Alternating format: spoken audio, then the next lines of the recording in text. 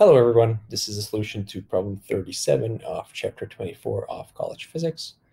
Here we're given a formula for the maximum electric field of some electromagnetic radiation, and there are values plugged into this formula.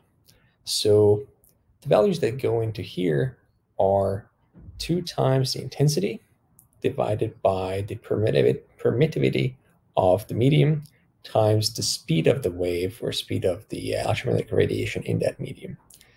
So just looking at this formula over here, we can immediately identify that the speed of the wave is the speed of light. It's 3 times 10 to the 8 meters per second.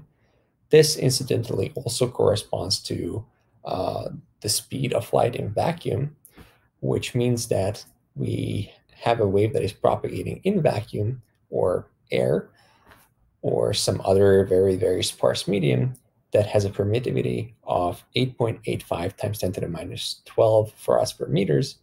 But you can also see this in the actual formula that you are presented with. So what else can you tell about this wave? Well, you can actually calculate what this value is that you're given, because everything is plugged in for you.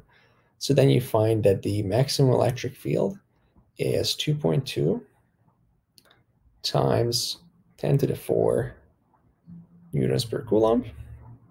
So this is the maximum electric field of the electromagnetic wave. And furthermore, you can just read off what the intensity is.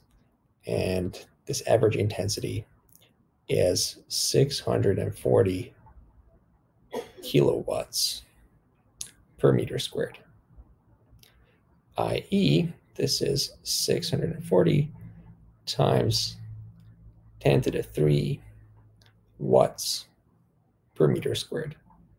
And so that is the maximum intensity. And so what you can read off is the speed of the wave in the medium, the permittivity of the medium, the average intensity of the radiation, and the maximum electric field of the radiation.